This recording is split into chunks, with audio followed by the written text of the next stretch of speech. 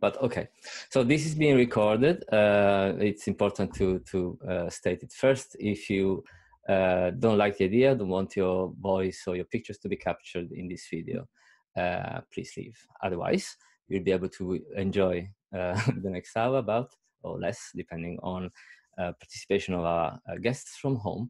But welcome to all of you to Data Talks. For the ones of you who did not see the previous instances of this kind of series we are running, it's an experiment from a joint of two different projects that are the European Data Portal and the Support Center for Data Sharing. Both are initiatives by the European Commission. The first one, a more, let's say, more traditionally related to the space of open data, and have been running for many years now, or almost 6. And the other one, the Support Center for Data Sharing, a new addition to the portfolio of services that the Commission runs for its citizens, trying to promote, in this case, data sharing in general. So not only from government to its citizens, but between companies, organizations, and also government in this case. The idea for the Data Talks, and the reason we are here, is that we believe that a lot of the momentum and the successes we owe to the people who actually make open data and data sharing possible in Europe. And today, particularly starting from the open data world, I thought, I went back to my personal Rolodex and I said, well, let's invite 3 heroes of the Italian open data space. They are the 3 ladies you see in video, Francesca, Maria Claudia, and Giorgia. Would you like to introduce yourselves? And then perhaps we will talk about, because you're heroes, we will talk about your origin stories as well. What about Giorgia? Let's start from you. Yeah, hi, good morning to everybody. How to present myself. I'm a consultant currently of the Italian Digitale Agency, and I work in the context of open data since many years, more or less 9, even probably more, 9 years. And my career is not only in the public sector, but I also used to work in the university and research community sector because I've been for some time a research assistant at different universities, both in Bologna, in Italy, and in Rome. And then I moved to this public sector environment and starting there to work with open data. So, and now I'm working specifically on developing ontologies and try to foster the linked open data paradigm in the public sector. Thank you, Giorgia. Francesca? Hi, everyone. Actually, I'm a researcher, but I'm not an academic. I don't want to define myself as an academic. So I don't have a linear path. So I started, in the teen years of the 2000s to investigate on how some institutions were releasing data on development projects. So I'm a social scientist with a PhD in sociology, and I was really interested since the beginning at the effects of technology in the society and the power dynamics behind it, actually. So as a sociologist. So my first contact with open data was during my doctoral studies, where I was studying the strategy of the World Bank and the Development Gateway Portal, which was the first primary entry point to knowledge and data on projects funded by the World Bank. And it was a very important turning point, I think, in the open data world. We are talking about 2003.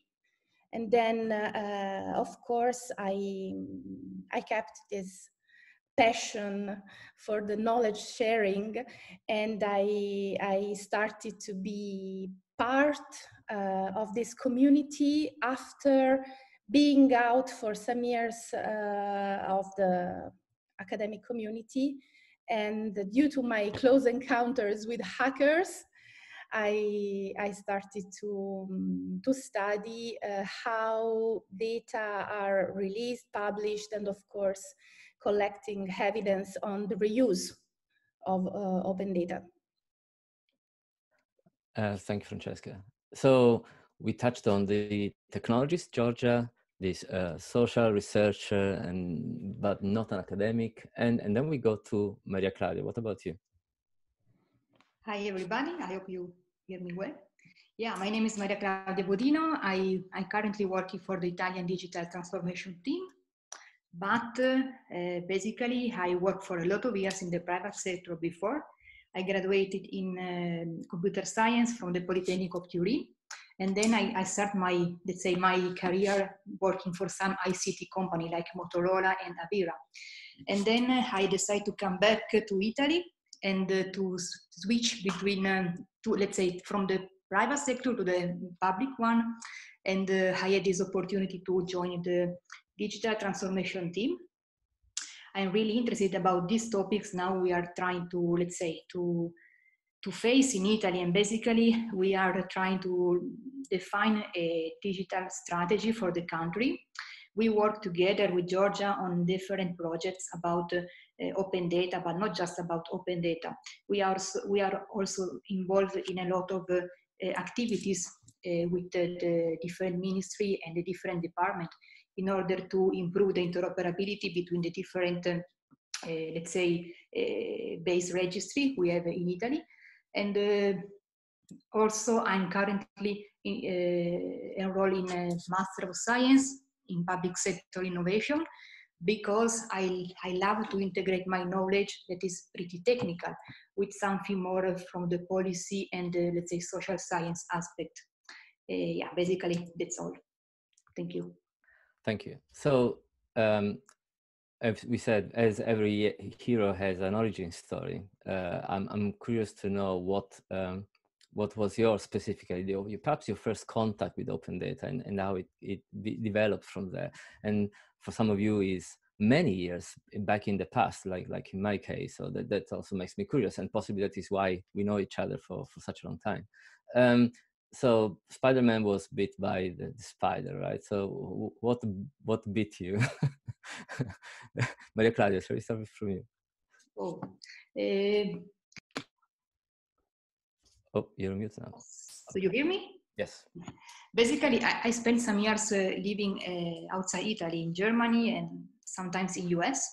And when I decided to came back, I was really impressed by the fact that Italy is not so bad as you usually think when you are in Italy. And so I decided to leave the company in which I was working for, that was a very good one. And they say, oh, maybe I can use a little bit of my knowledge in improving my country. And at that moment, there was this very good opportunity for the digital team with Diego Piacentini, you know, the vice senior manager from Amazon. And I decided to apply. But before that, I spent some, basically 1 year and a half working for an NGO that was trying to foster transparency and to face corruption in Italy. And also one project in which we were involved that I'm really proud was the, let's say, the petition in order to ask the introduction of the Freedom of Information Act in Italy. So this was a really good goal, even if today is not used as it will be, it is used in other countries. But basically this was a really good input for me to start discover something more about open data. And then a day I saw like the conference, the International Open Data Conference in Madrid, and I decided to buy basically a ticket, and I went there. And this was the place where I meet Maurizio, I meet you and Francesca. And probably this was the good input that I found, and then I decided to go deeply on this topic.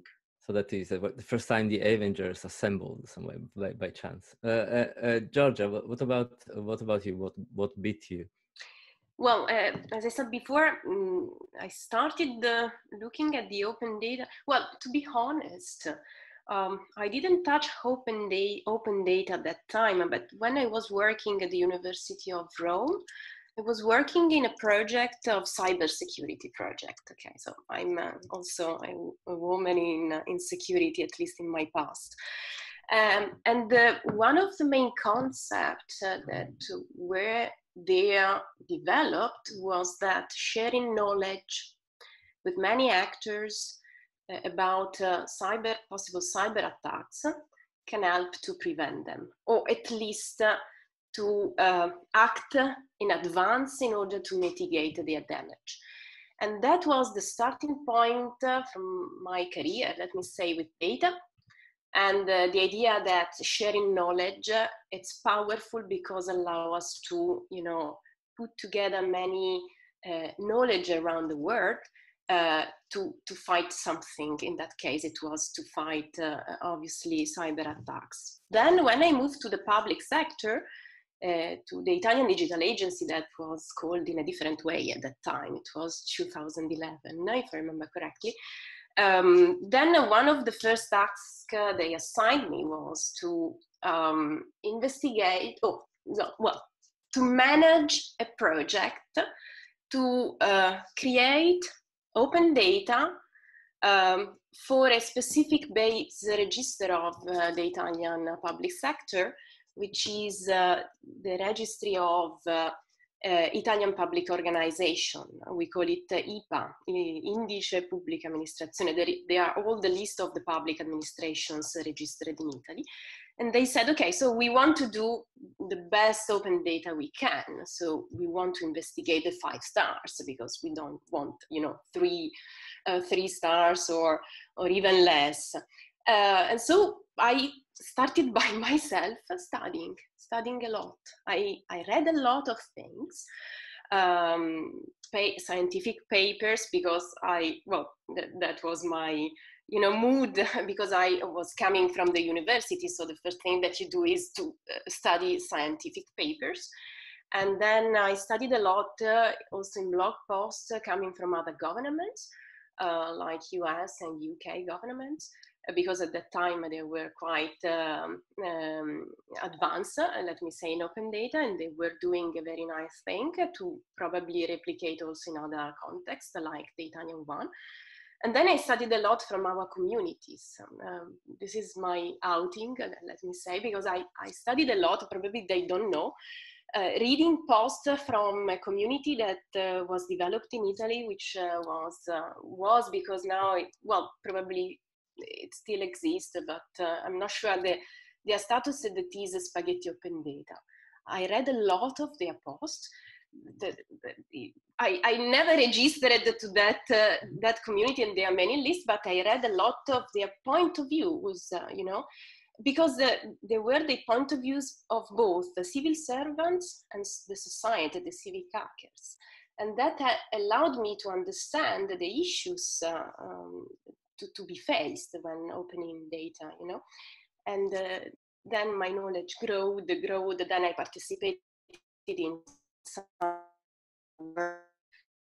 the G8, there was a G8 in London, if I remember correctly, where there was a specific focus on the open data, and that was the first time of G8 discussing about like an open data charter to be implemented in the different states.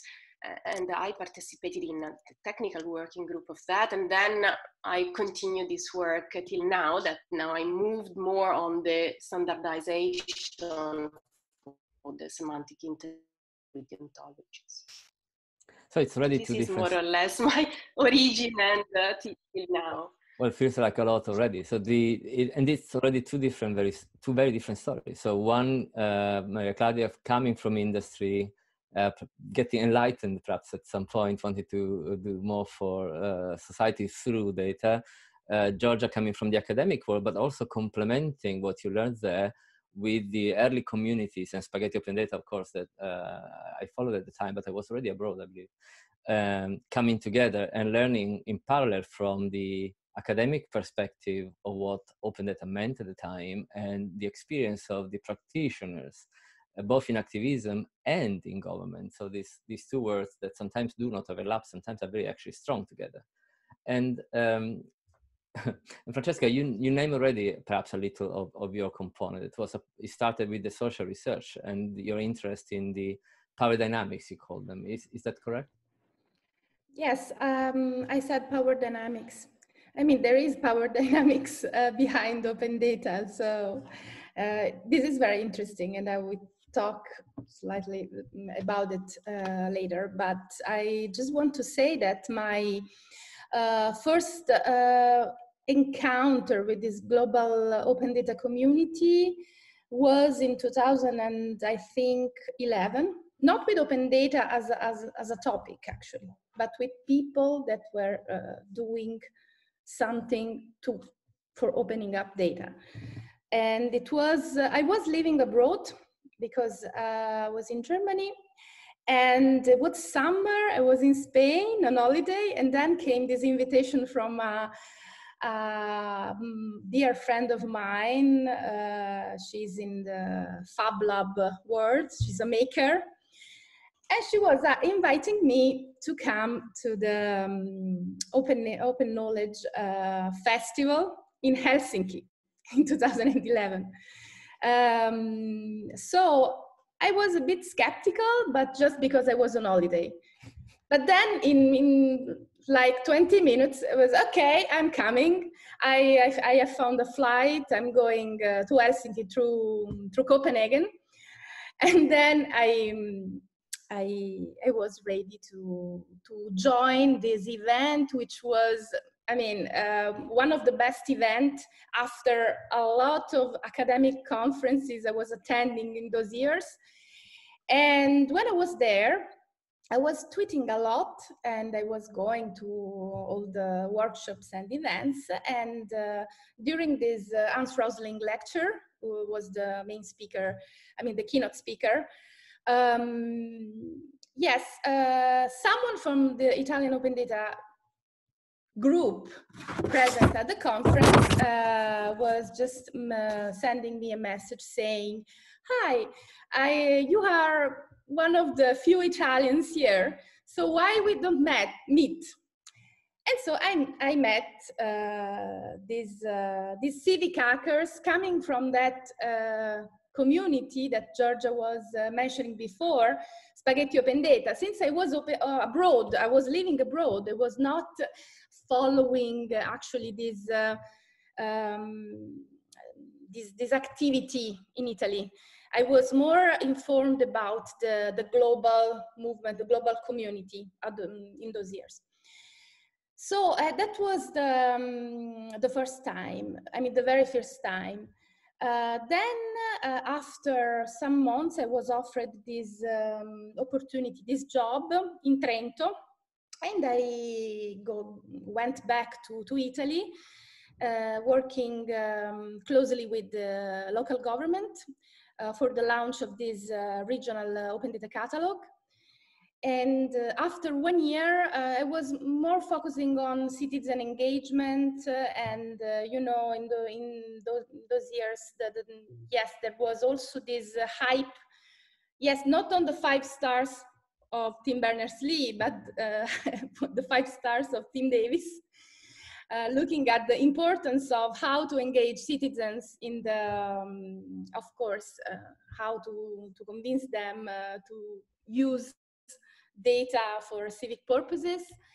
And so I was focusing on that in this initiative, this local government initiative. Can I interrupt you there, Francesca? There's something that is quite strong in what all of you are saying, or at least a pattern that comes out, how strongly related people working in open data sometimes seem to be around shared motivation and shared points in time and location sometimes. So the Open Knowledge Festival in Helsinki and the one the year after, 2 years after in Berlin are in the history of a lot of us. The IODC in Madrid, same. And the networks this is not just a story of the Italian component of it. It's very typical of, at least of most of the people I know working in open data today, that they reinforce their personal motivation with these kind of networks that run deep across countries and sectors and jobs and different points in time. And that, I didn't want to interrupt you, but I wanted to start moving towards the situation in Italy. So because of course you contribute to progress of this world, and let's not call it open data only at this point, perhaps we call it data sharing in general, and with a focus on government perhaps in the past and now extending. What would you say are, from an Italian perspective, the biggest challenge you've been through or you helped overcoming, or what are the ones that are coming that you will still need to do a lot of work for? I see Giorgia looking at the sky, asking for help for the heavens. Would you like to go first, Francesca? Me? Francesca, okay, sorry. So are you asking about open data in Italy and the situation in Italy? Or my experience in open data in Italy related to my work? Let's make it useful for our audience. So let's say one challenge that you had in the past that you solved or helped solving, and how, and perhaps one that is in front of you that you still need to deal with. And the same question applies to the other. My personal experience, and I was driving my work actually since 2013, when I was back in Italy and working in open data, was to try to collect evidence on the reuse of open data. So doing it systematically, I started this project called Open Data 200 with Fondazione Bruno Kessler and the Governance Lab. We tried to map the enterprises that are reusing open data for commercial purposes. I didn't find any study or data on the reuse of data that were consistent. So my questions and my point was, why don't we do that? Because we need to talk about the benefits of open data, but we need also to talk about the costs. And if we want to do this analysis, we need more evidence on the reuse, of course. And this is a circle. So a virtuous circle sometimes, and a vicious circle on the other hand. Would you say it is still a challenge today? Or It is, and my project is, that project is ended now, but now I'm involved in other projects that are using the methodology. We are trying to evolve it, and you know better than me because of your work, how hard is it? So, but we are still on the way. I mean, it's we have a lot of steps in front of us to do and to make, and but it's not just the challenge. I think when I was talking about power dynamics, I was talking about processes. I was talking about open data not treated as a topic in itself, a policy, an autonomous policy. It's part of a process. So it's something that has to become a part of, not a philosophy, but it has to be a normal, a part of a normal path of an organization, of a public sector organization, of course. So it is not yet so. We are still fighting that battle, you say? No, it's not yet so. And of course, the administrative configuration, I don't know how to say, the multi-level governance, I mean, in Italy, is very complex. And this is part of the problem. So as a former political social scientist, in theory, actually, we study a lot of these mechanisms in theory. Then in practice is really a Daedalus. I mean, it's a labyrinth. It's very, very connected to to personal interest and not public interest. As you know, now we are shifting to public interest technology is the new mantra. Public interest technology, wow. So I saw a lot of private interest in the public sector and a lot of, public interest also in the private sector. And this is something that has to be balanced in these days. Okay. And because you named governments, the natural thing to do then is going to Maria Claudia. So pick one challenge from your past in open data, and perhaps develop the point Francesca made. You are closer to government today. Do you see what she's describing? Are you fighting the good fight, and are you winning? Yeah, let's say that I'm facing this issue probably every day in my job. And I think that Italy is pretty far away from a data-driven public sector, not by now. But at the same time, we have in the future some very good opportunity. For example, the Open Data Directive, which I'm working on, and also the 3-year plan for the, let's say, public sector information with Giorgia. Also, we are working on this together. But at the same time, speaking from a geographical point of view, you can see in Italy different level of, let's say, expertise about open data. If you look to the regional level, you have good experiences and also good projects. But if you look more locally to the municipality level, to the province level, unfortunately, there are a lot of small initiatives that are not aligned with the national data strategy. So the risk is that these initiatives are very often, they are very good, but they are not well known, and so they are not reused. That basically is the main principle behind open data.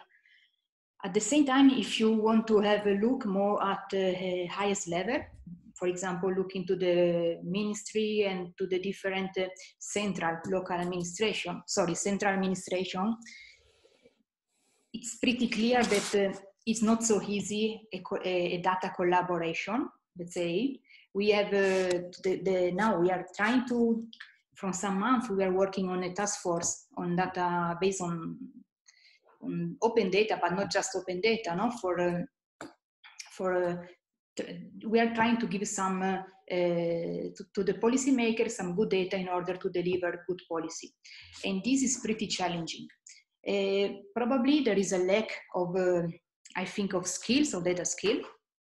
And in my opinion, this is something in which we have to invest a lot in the future, basically. Because probably sometimes it's not because the public administration don't want to do or to publish data, but they don't know how to do it probably, or they don't know the power and the potential for the country of this action.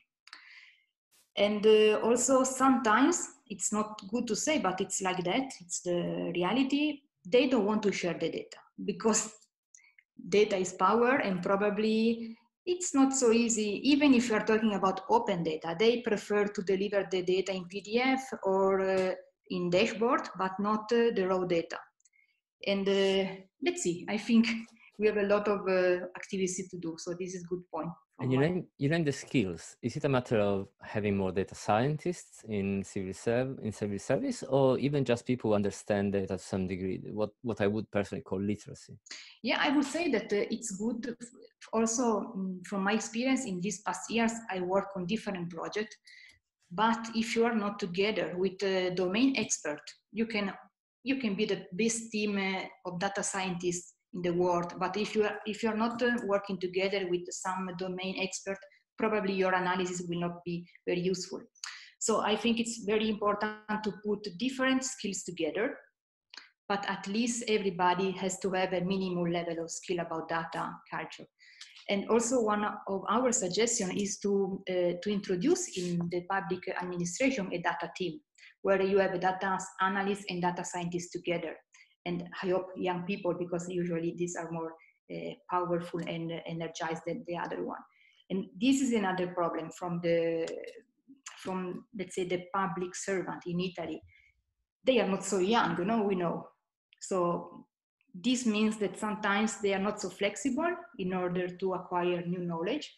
And this can be sometimes a barrier. Okay, so it's a matter of attitude. I would not call it age, but perhaps the attitude that comes with age sometimes, unfortunately, being a bit more rigid in the kind of knowledge you have already, feeling a bit entitled, perhaps, coming from that kind of experience, rather than still available to learn and understand that there are new things around you. They also maybe sometimes are scared because they didn't have the opportunities to touch with their hands that data collaboratives is good for everybody. And at the end, it's good to share knowledge and not to keep everything for yourself in silos. But, we are lucky because we have this experience. Maybe some people didn't experience this. I don't know.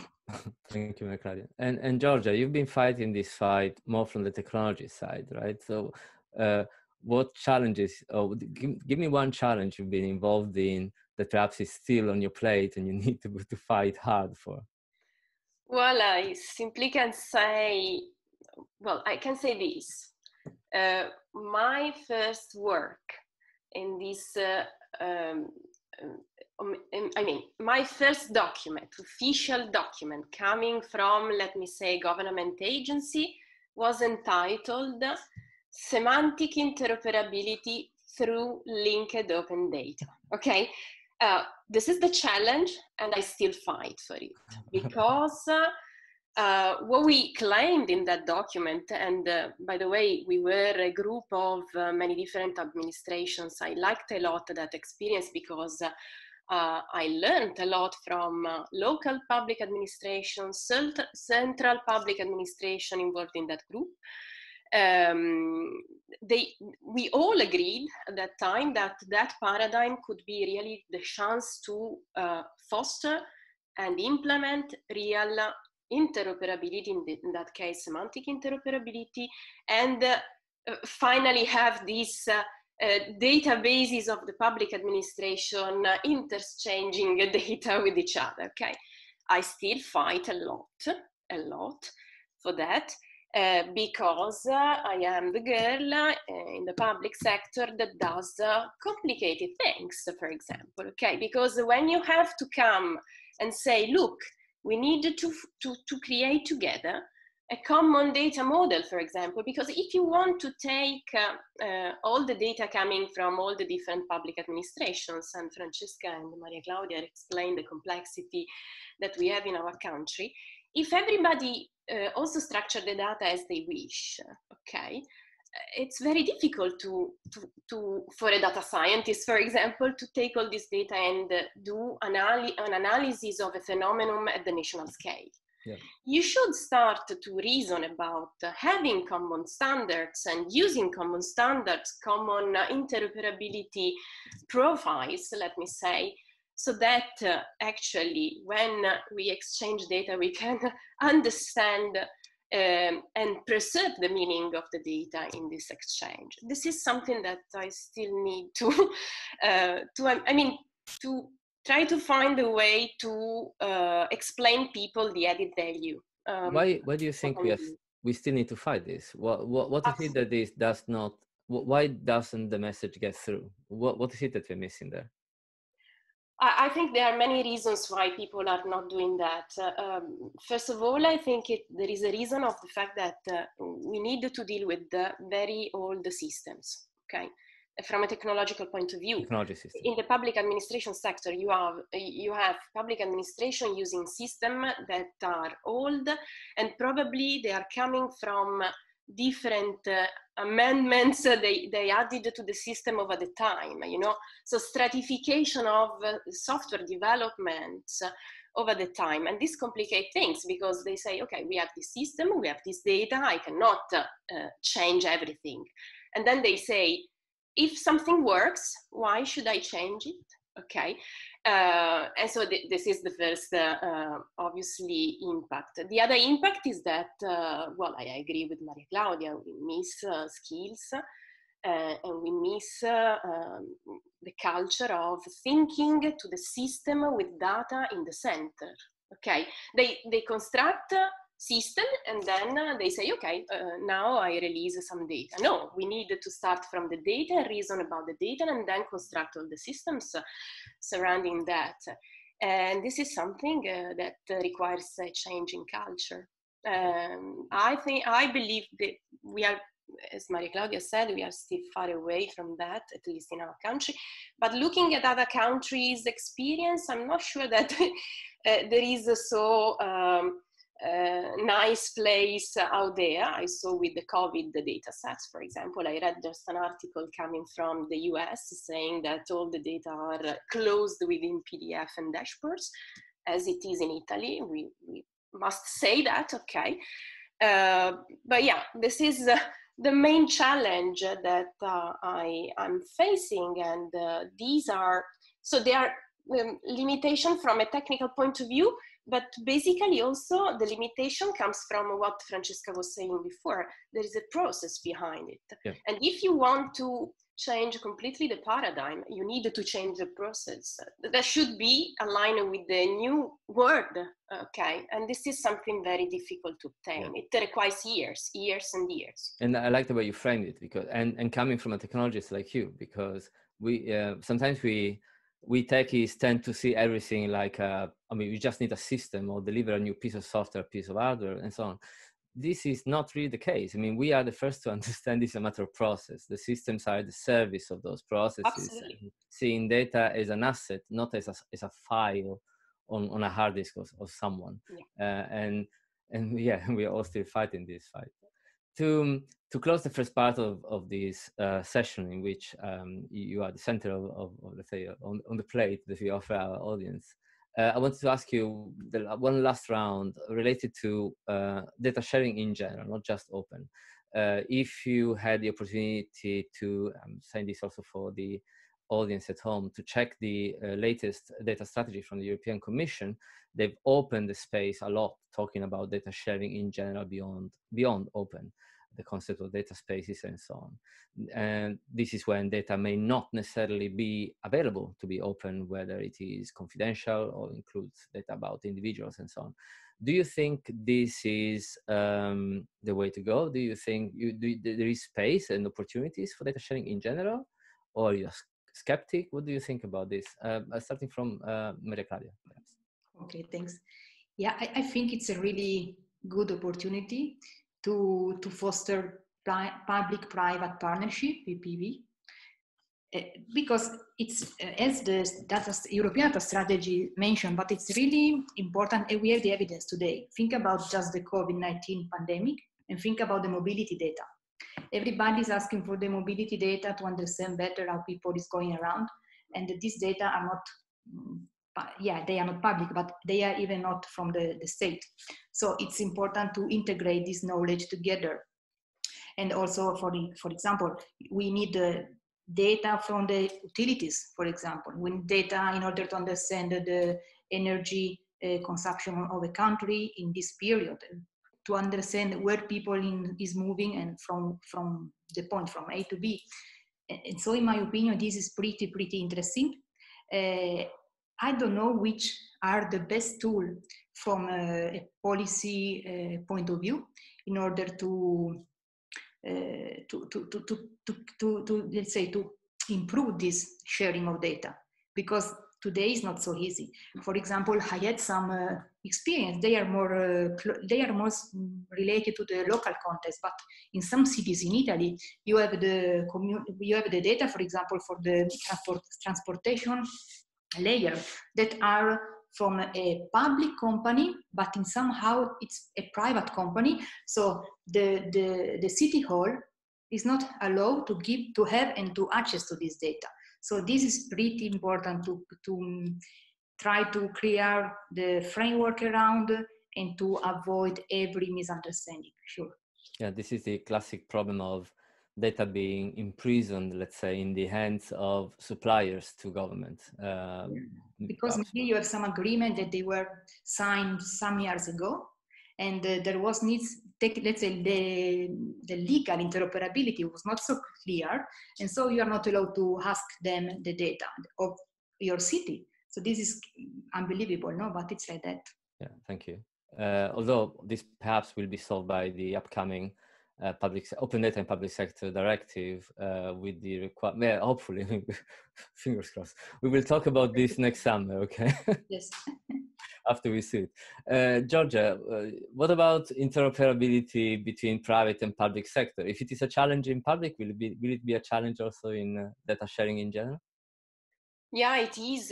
Yeah, well, I think it is actually a challenge of that, but I think it's in 2020 mandatory. So we need, once again, from my experience, I start working with all these kind of things in the context of the Italian interoperability framework that was called at that time, now is probably is dead, which is called the SPC.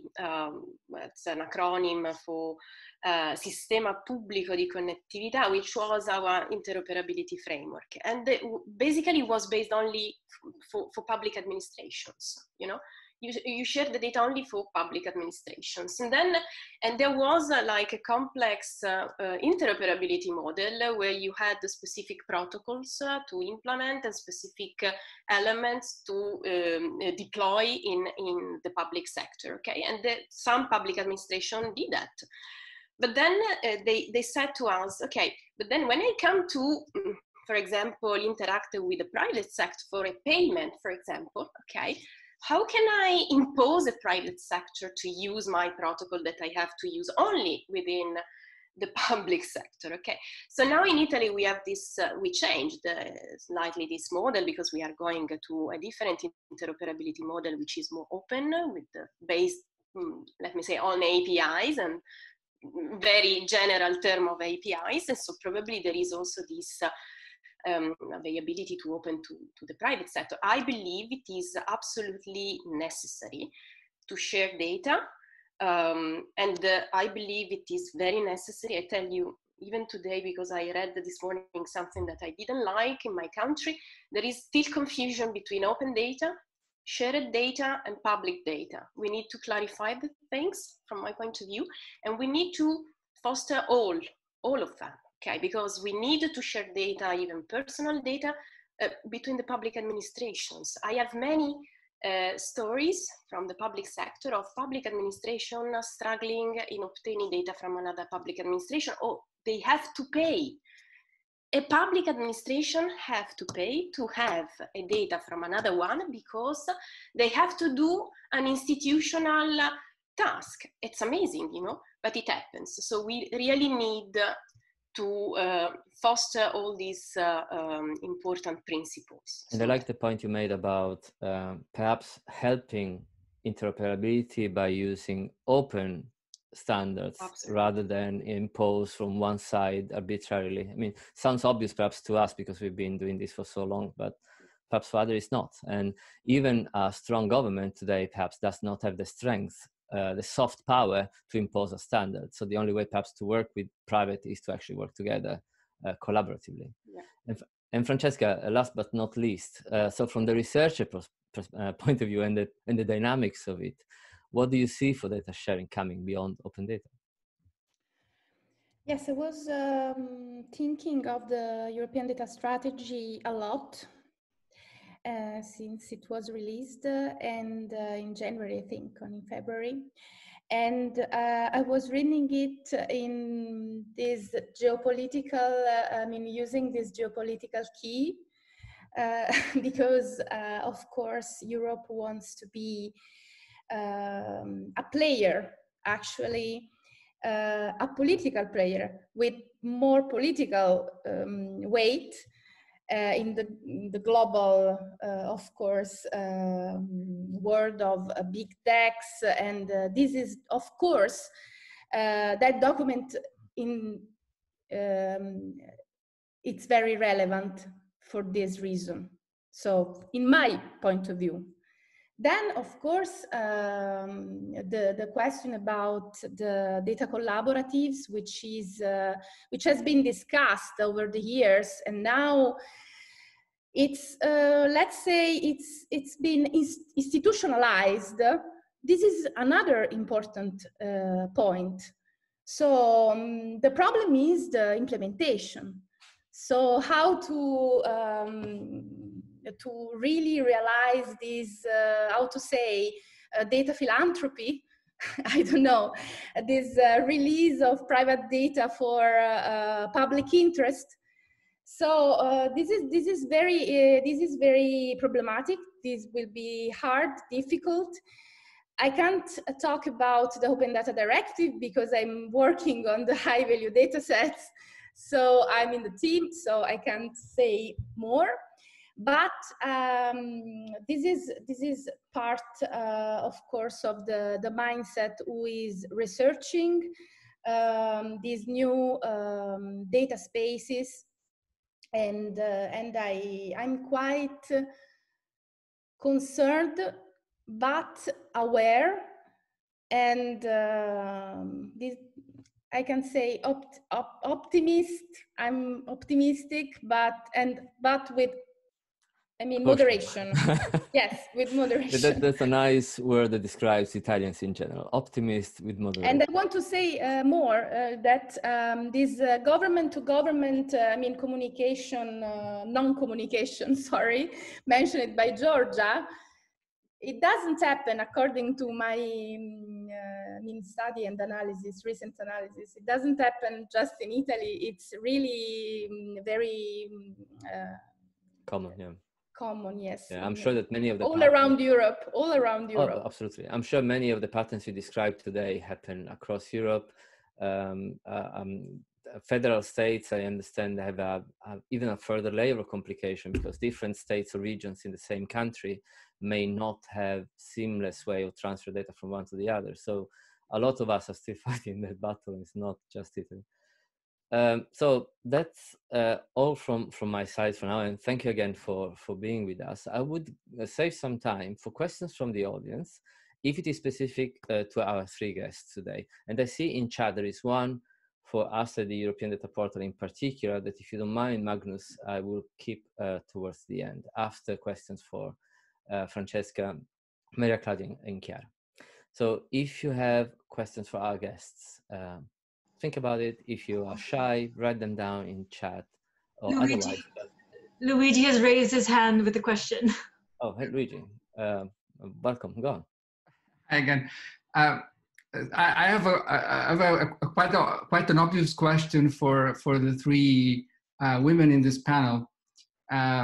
Since you talked a lot about data is power, the data is power, about silos, about this administrative culture of keeping the data and using them as a tool for their career, or to use as a tool of power.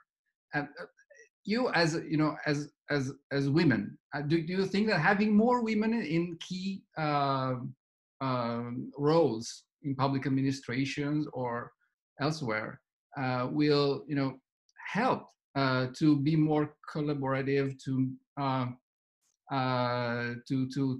overcome, to try to do something to improve this widespread culture in government, at least in Italy? This is something that I can see. Thanks, Luigi. I have a feeling Francesca has an opinion on this. Regarding Italy, yes, sure. We have a lot of talented women and busy with their jobs, and of course trying to emerge, and they need more opportunities. But I have to say also that we need the right woman. It's not just a matter of quote rosa. Sorry, I don't know how to say in English. Positive discrimination for women. Positive discrimination, sorry. But we need to give, let's say, value to the right and talented women that are now not leaders and can be leaders. Sorry for it. It's banal, but it's very yes. It's not banal. Crucial. It's crucial. Yeah. Giorgia, Maria Claudia, you want to add anything on this, and then we have another question from the chat. Well, to be honest, I know many women in the public sector, and they are very silent behind the scenes, you know. They don't even participate in public events. Typically you see men, you know. And this is something that is happening very often, even recently. And I think that, and they fight a lot, okay, because I know some of them fighting a lot to remove some culture, very old culture, okay, and jealousies and so on. And I think that if they start having higher level in the hierarchy positions, probably some of the things may change, because women has some kind of approach sometimes that can help. But as Francesca said, from my point of view, there should be the skills. Okay, it's not only a matter of gender. There should be you know, the right women with skills, capable of understanding the problems and facing even difficult problems and complex problems. And that's the main point, okay? It happens also with men, because I know many civil servants, men civil servants that are absolutely amazing, and they did many things and innovated a lot of pieces of public administrations. But yeah, probably some, you know, higher level position for women. Why not? Okay, it's the time. Let me say. So Luigi starts planning for retirement, so we can make room. No, okay. Maria Claudia, do you want to add anything, or we go for the next question? I think it's not a matter of gender, but most of mindset and also skills. So you can also put a very powerful and a very good woman at the top, but if you around don't have a good ecosystem, the effects are basically zero. So you need to build an ecosystem around. And also, in my experience from when I was a student at the Polytechnic, I'm used to stay in let's say team where men are more than women. I didn't face many problems by now. It depends. I think it's not something not generic, you can say. But if something doesn't work like now, maybe it's good to change something, and we can start from this variable. Yeah. Good idea. Thanks, Maria Claudia. I see a question from Esther Huyer that works in our team on the support center for data share side. She leads the project for us. She asks, probably this is for Francesca, it seems we still face similar challenges than many years ago. As an example around how to measure the impact of open data. Are we making progress, and could we be faster, maybe collaborating more? What do you think, Francesca, as a researcher? Yes, actually, I think that we have to collaborate more, because we need to share all the data we have collected, because sometimes at national level, I was studying all the literature actually on the impact and all the all papers and of course data that are not available, I have to say. So we should do a task force on that. So that would be really interesting. But also I think that we have to advance this kind of approach, and we need more a computational approach. Of course, we need also to use private data to do that. And this is not possible. I was trying to use actually other sources, not just interviews or surveys or this, of course, quantitative information comes also from, for example, LinkedIn data, other kind of data that are not public. So this is important. That could be like a challenge and a new effort for who is researching open data impact. And you talk about computational. What are you referring to? Because I have an idea, but I don't know if. Yeah, I was just referring to the fact that we need to have data analysts that are not just working with social scientists, and of course able to manage big I don't want to use the word big data, but of course try to analyze big amounts of data coming from, I was citing the example of LinkedIn, for example, but they are closed, so... So in a way, going beyond the limitations that are, let's say, in running a survey, or because the sample will be too small. This is not enough. This is not enough. This is important for advancing the debate on the measurement. Yeah, but that's a bit of a contradiction in terms. And again, we cannot talk too much about this because of timing, but open data being open data, we cannot ask people to register to download it. We cannot ask people to get a license nominally. So it's one of our historical issues, right, in this space. Perhaps we need to change something there, or in a way. Yeah. Oh yes. Trade-off, right? So yes, in my users. Yeah, in my recent project, I was interviewing an entrepreneur, and it was saying exactly what you are saying right now. Why don't you ask logs to data providers? Why these logs are not public about who is downloading or reusing data? And this is an issue that maybe can be submitted to the ministry, maybe to the I don't know. That would start open a can of worms, because I'm sure that the one of us who are still wear the activist hat on and may simply be contrary to adding any element of friction to reuse, like registration may be for some. So it's a difficult topic, perhaps for another time. So before saying goodbye, I invite Magnus, who put two very good questions for the ADP side of the team, to write us on the support forum that we have on the website. We can give you a good idea of what the answer is to those 2 points that you make. And for our three guests, thanks so much for being with us. I look forward to meet you again in other circumstances, perhaps. Keep up with the good work and keep being our models for pushing across all directions possible data sharing and open data in Italy. Thank you again for your work, and thank you for everybody who has been following our session today. Thank you, everybody. Thank you. Bye. Thank you.